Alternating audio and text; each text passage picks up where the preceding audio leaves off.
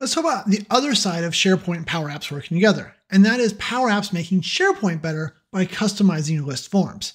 So in this video, we're going to walk through how to customize your SharePoint list form so the SharePoint experience is different and using Power Apps instead of talking about building an individual app. Sound like fun? Now let's just switch over to my desktop and take a look. Over here, we've just got Old Faithful, right? Our employees SharePoint list, nothing too unusual about it. And so obviously we know if we go in here, like we click on Greg, the truck driver, we just get the regular old SharePoint experience to edit and work with these fields. Yeah, it works fine, but sometimes you want a little more pizzazz. You want to look nicer. You want to be more interesting. Maybe you need more advanced functionality. Maybe you need something else to happen when I do it. Then this is a great place to introduce Power Apps to customize your SharePoint form. So if you have design rights or greater on the SharePoint list, if you look up here in the top, you got a little drop down here, edit form. And so here you can say customize with Power Apps. If you click this, this is going to take you over to a Power App. After a couple seconds, it's going to load. Now, keep in mind that this is not creating a standalone Power App. This is not a Power App that you can just run in the Power Apps app or run in a browser. This Power App is only available to the SharePoint list that we are working on. Also, it's a weird little caveat, and we'll show you some of the challenges of this later, but you do not own this Power App. This is not yours, right? Shane, this is not your Power App. Instead, this is SharePoint's Power App that SharePoint is just giving you the rights to edit. So that's going to come up in a few minutes as well when we start looking at some of the things you might want to do, some of those questions you've got. But let's cover the basics before we cover some of those negatives. So you can see that by doing this, it automatically created me a simple little app here, right? All the app really is a screen with a form control, right? They've named it SharePoint Form 1, but it's just a regular form control. Over here on the right, we've got the fields. So like if I'm like, hey, I don't want hire date. I don't know why I always put on hire date, but get rid of it, right? We remove it. Boom, now they can't use hire date in this field. Oh, you know what? Note looks a little funky down there because it's a different field type. And boom, so now we've got a little bit of a simplified experience here. But as you can see, right, it was just a form. And over here, we can do the fields. If you're missing a field, like for example, I can see, I don't know, one of my fields, skills is missing. So say add a field, and we go down here. This is just a form. So then there is skills, add it. And now it is down here at the bottom. And if we want to drag it up below last name, boom, now we moved it, right? So you can control this. Also, it is a form. So if you want to change it to a 2-column layout, why not, right? Now you've kind of got that in there in a much more tight experience, okay? So let's not over customize it to begin with. Let's just simply do it. Okay, now what you're going to do is you can just hit back to SharePoint over here. When you press back to SharePoint, it's going to say, hey, do you want to save and publish your changes? Well, you definitely want to save them, and you have to publish them to make them available. So let's go ahead and say save and publish. Now it's going to save it to Power App. It's going to publish it. It's going to close everything down and load us back over here into SharePoint. Okay, that's the nice thing about that button is it kind of did all that for us. Now, if we click on truck driver, look over here, notice that it's white this time because I've got my site in dark mode, and so it's not the black. And if we go in here and say edit all, we're going to start to see our experience. Now, looking here though, you notice maybe right away that note is still here and the date is still here. Okay, so sometimes there's a little bit of lag between your saving and publishing and when you get back over here. Sometimes you get here too fast, okay? So what I would do in this case is just refresh my browser. And now if we go back into Greg, there you go. Now it's on the version we want, okay? This has gotten better. It happens faster, but just keep that in mind. You probably want to some like a little mental marker before you start troubleshooting challenges or anything and make sure like, hey, does this look right? Or do I need to give it another second and do another refresh? Your users, as long as they're not using it right now while you're editing it, they're never going to have this challenge. This is really just a you, the maker, trying to see it experience. But look, now there's our data. If we say edit all, we've got all the fields, right? We can change Greg's favorite color to his actual favorite color, which is blue. We can say save, and just as you'd expect, it is updated. Okay, so there you go. It's most simple form. That was it, right? You press a button, say customize forms, and you're working. Now, in reality, the main reason that most people do this is they want to do more, right? They want to create a bigger, better, more interesting experience. So to get back over there now, we're just going to go to the integrate here. We're just go to Power Apps and we can say customize forms, right? Another way to get there. So this will take us back over. Now let's talk about some of the things that you might be missing when you first get here. So now that it works, now you might need to have a little more astute eye. Like notice that there's no save or cancel or edit buttons over here, right? But if we go to the SharePoint list, and I want you to open the SharePoint list in a separate tab. This is one of those pro tricks that we're going to use a couple different ways. So open that up. Okay, so I remember like when we clicked here, we've got this edit button that changes to save and cancel, right? Like where, how, what are these doing? So over here, if you look, those buttons don't show up, but the way that you get to them is kind of hidden over here on the left. They've made it less hidden than they used to, but it's still kind of hidden to me. It's if you click on SharePoint integration, this is the connection, right? Like it says, hey, I'm integrated to that employees list. Cool.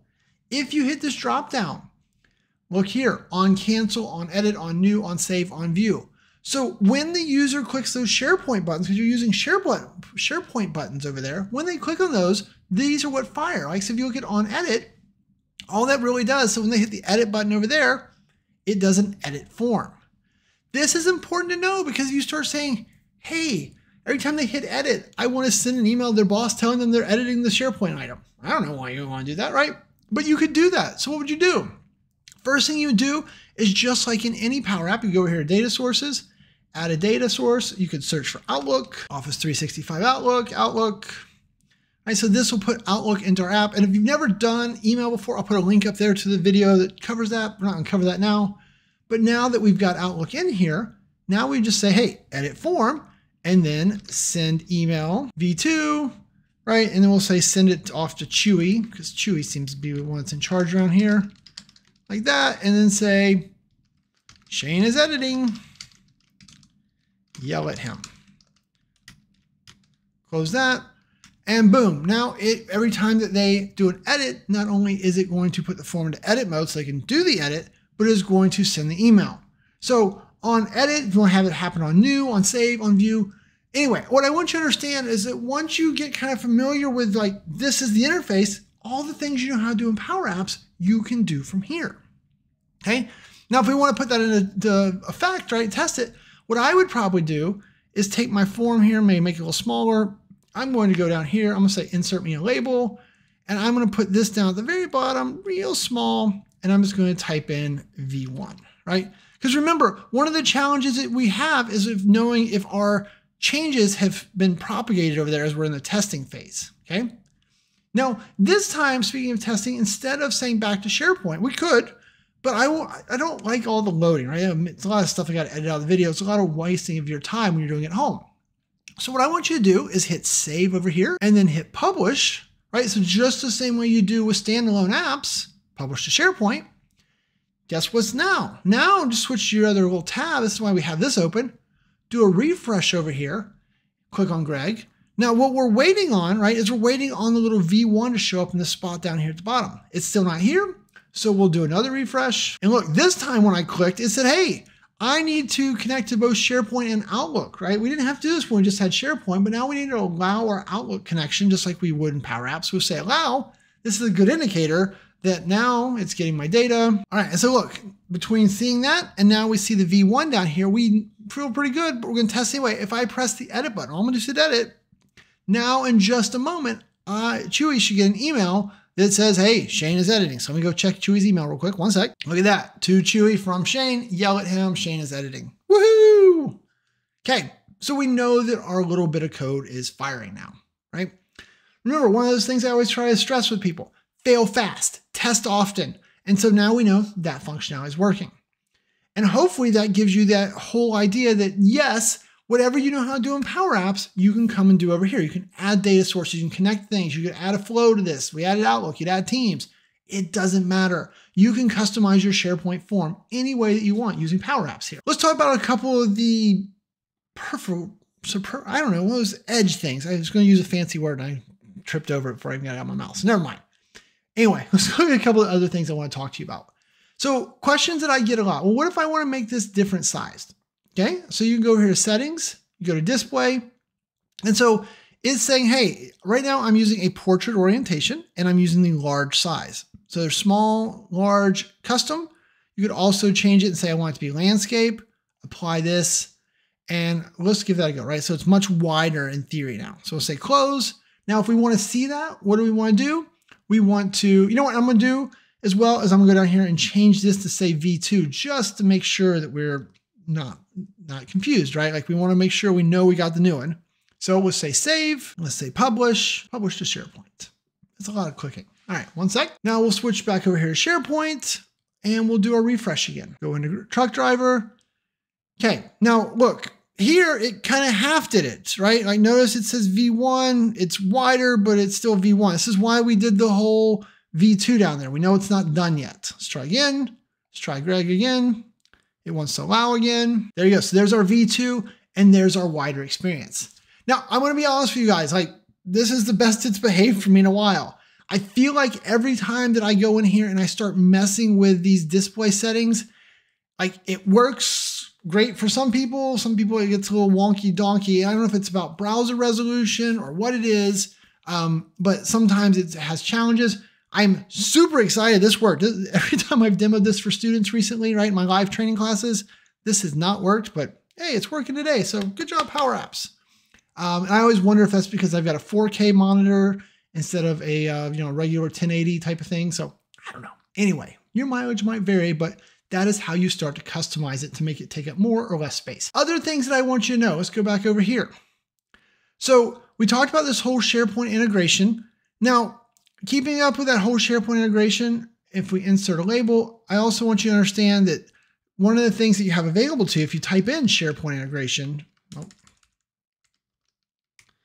you can do a dot. And so look, dot selected, that is the record that they have chosen. So if you need to know information, kind of like how we do gallery.selected, this is what item in the list is selected. So if you wanted to do something specific with the current user that they've got selected, right? Selected and then first name. Now, right now it says, hey, that's Nicola, okay? So that would be a way that if you needed to reference it, SharePoint integration.select is the record, then just do the field, the first name, the last name, the department, the age, all the things you know how to do. You just need to know that SharePoint integration selected is how you know what record they're currently looking at. Okay. Now, we also talked a little bit about there's some of those things that you can't do. So for example, if we come over here, what if I say, hey, I want to take and share this, right? So let's click on share. Takes us over here, but look, no permission to SharePoint format, blah, blah, blah, blah, blah. Okay. Remember I told you who owns this app? SharePoint owns this app. So what happens is PowerApps and SharePoint work together to give anyone access. Anyone who has access to the SharePoint list has access to this particular app. You can't change that. You can't lock people out of this or take away their access, right? So you're not managing security. If they have access to the list, they have access to this form. So keep that in mind. You do not control the security in any way. You can't do anything with it, okay? There's also like, you can't take this app, like you can't say, hey, I want to use this. I built this great custom form. I want to use it on 12 copies of this list. It doesn't work that way. You'd have to go and customize all 12 of those, right? These are not standalone apps. These are little apps that SharePoint owns that are tied to the SharePoint list they came with. They're not portable in any way is really what I'm trying to say, right? Like you can't do these and move them around. You're not going to do ALM, application lifecycle management with them, any of that type of stuff. This app belongs to the list, right? It's the same like if I went over here, like, and I said, hey, take me to all my apps. Like notice that that app is not going to show up over here. I can't get to it from here because it's not my app to see. Even if I said shared with me, I'm still not going to see it because it's not mine to see. I can't edit it from this experience. Or if we kind of thought, well, what about if we go back here to share? Let's go to share. Let's try to be tricky. Let's see if we can confuse it, right? So we know we can't do that. Well, what if I go and grab this web link, right? What if we copy this? Let's copy this direct link to the app. What is it going to do? Copy. Paste this in. Interesting. So this does let you get to it directly. I would have told you this wasn't going to work. I guess I would have been wrong, but I feel like this is probably more of a bug. This is working. It's not meant to be directly accessed. If you want to build a standalone app that they're not running in the SharePoint browser, then go over to your Power App and over here, right, and create an app from this experience, right? So if you want the app to run outside of SharePoint, create it this way. If you want it to run inside of SharePoint, create it the way we just learned in this video. The last little point I'm going to leave you with here is as you're thinking about this, right? This works great for this very simple example, what I've shown you here, right? A custom form.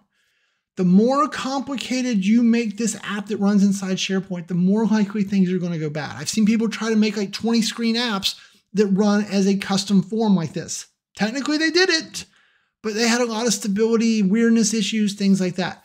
Don't over-engineer this. If you want a big, complicated app, go build it the other way and then have them reference the app directly, right? So keep that in mind. The last little, I'm gonna show you one more thing I decided, right? So the other thing that we sometimes do, what if you wanted to keep the user, like the whole idea was like, you want an app that stops them from editing this data, right? So remember that like, there's nothing stopping you from coming over here and being like, all right, Control A, delete all this stuff, right? Get rid of the form. Right? I can get rid of the form. I'll get rid of the name here. I'm just gonna put a label up here and we're gonna change this text to say, go away, right? And so what are we gonna do? Now we're gonna take this, we're gonna save it and publish it. All right, publish it off. And now that it's published, as soon as that updates over here, we'll refresh. So look, now it just says go away. So we've used this before to lock down lists. So even though the user has access to it, now when they click to edit all, they just get a go away message. They cancel, they save, it doesn't matter, they can't do anything, right? Because we deleted all the pieces. And so if you're gonna do that, like you need to lock this down further, right? You need to go in here and take away, the edit and sheet mode and all that stuff, right? Like I'm not getting into that right now, but just keep that in mind is that this form can be whatever you want to be. Now, if you're like, okay, Shane, I did that, but now I really just want to go back to the regular experience. Fair enough.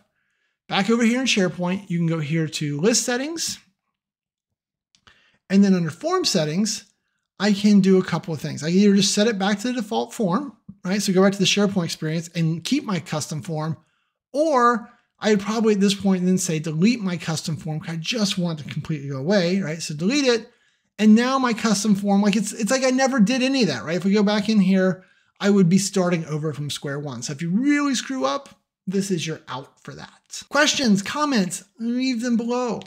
Anything I can do to help, let us know, right? We do this for customers all the time over here at PowerApps 911. We've got training classes that teach this stuff. We got, the live classes, the on-demand classes. I got Power Platform University where you can spend 6 months with me learning. I know, so great.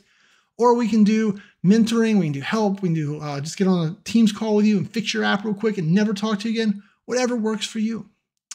Okay? And with that, I'm going to say thanks and have a great day.